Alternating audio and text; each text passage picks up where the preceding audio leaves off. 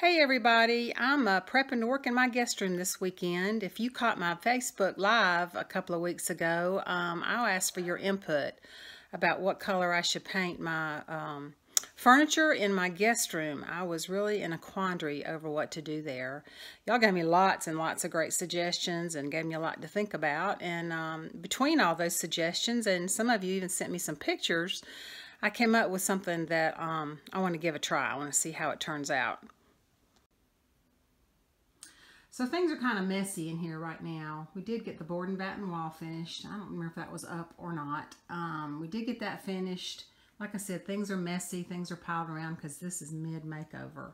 But these are the pieces that I'm going to work on today or this weekend. And I wanted to explain to you what my process was going to be because I always get a lot of questions whenever I paint furniture about how I do things. This is not expensive furniture. I've had it for probably about 10 years, so I don't have any qualms about painting it. The first thing that I did was obviously to remove all the hardware, and I used just some spackle to patch some little nail holes where I removed some of the brass plates that were behind the hardware, and I've sanded those down until they're smooth. Then I also wiped down the entire piece with this sander deglosser, or you can use TSP even. I admit that I'm a lazy painter and I don't sand always like I should to begin with, but I wipe it down, let it completely dry. The next step I'm going to do is use this paint in extra white, semi-gloss, and I'm going to use as many coats as it needs, hopefully not more than 2, to completely paint each one of these furniture pieces white. The next thing I'm going to do is use another different color of the Sherwin-Williams Duration. This is a custom mix right here, and it actually matches the spray paint that I used on my dining room furniture. It's a beautiful warm gray color. If you're interested in seeing what that looks like, go ahead over on the blog and do a search on dining room makeover and you'll see it. This is the formula for it, but I'll be sharing it a picture of it when I do the blog post about this whole thing. So anyway, I'm going to water some of this down and give this whole piece a wash of gray paint. These little nightstands have lots of little grooves and things like that in them, as you can see. So I think that to give them a wash of gray will look really pretty. And even on the dresser, look at all of that detail that's on there. I think it'll look good. We'll see. And then when I'm finished, I'll give it a couple of coats of some satin polyurethane to help protect it. I am going to reuse the same hardware, I think. I went back and forth about it, but I think I'm just going to kind of spray paint it a color. It's kind of you can see over there, it's kind of an antique brass color, which isn't that bad. But I got some spray paint that's not quite as gold as that, I don't think. So I'm going to give that a try.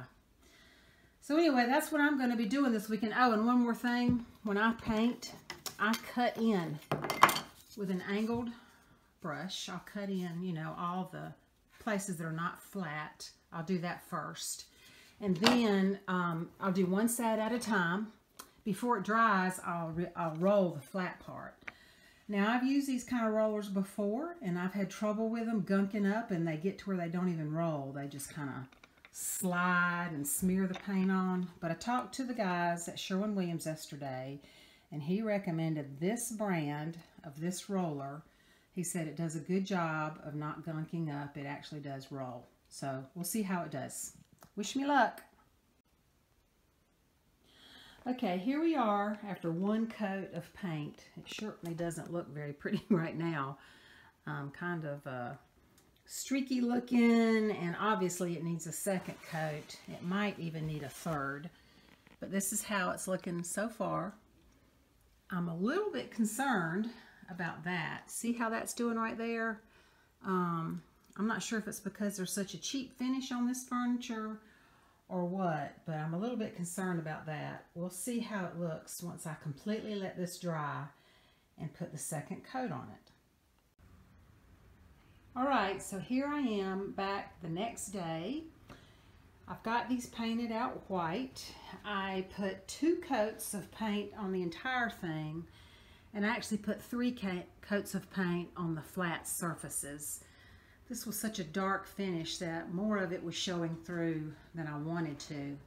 Now you might notice that with 2 coats of paint, it's a little bit dark, but can you see I don't have complete coverage, but that's okay because I'm going to be putting the gray wash on this, so I think it'll be just fine.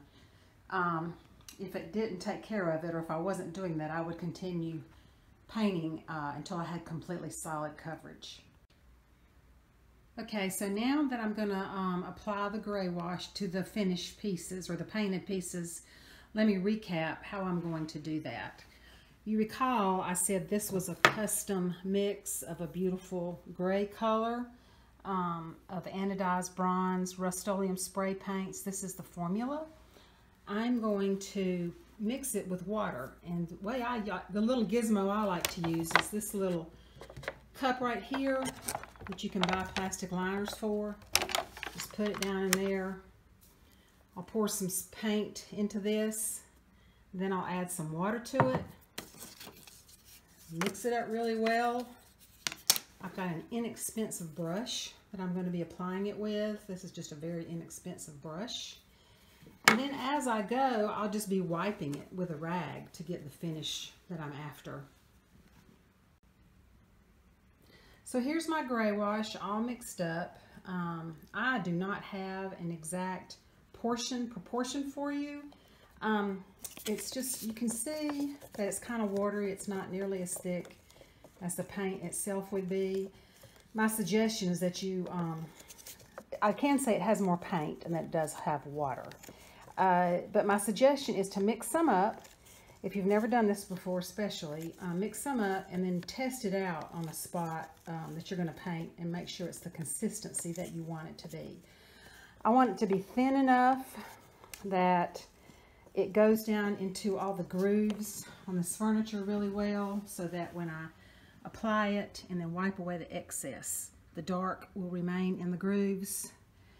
I want it thick enough to do that, but I want it thin enough so that it doesn't make the entire piece of furniture look gray. If you don't like the consistency that you've come up with or the look that you're getting, you can always add more paint to make it thicker, or you can also add water to make it thinner. So let me get started and see how it goes. Okay, so let me show you how I do this. It's really easy. It looks bad, but I put a little bit of a thick coat of paint on here. It doesn't look washed at all, does it? And you don't want to have to be in a hurry, but you do need to be a little bit quick so your paint doesn't dry. So you put you put the paint where you want the wash to be, and I'm trying to get it in the grooves, remember. And then once you've put on some paint, work in small areas, not large areas, then just take a rag and wipe it down as much as you want to. And you can see it leaves the nice gray in the dark grooves. So here's the piece all finished. I've put the wash on all over the piece. You can see how nicely it got into the grooves. Now it's your choice how heavy you go with this.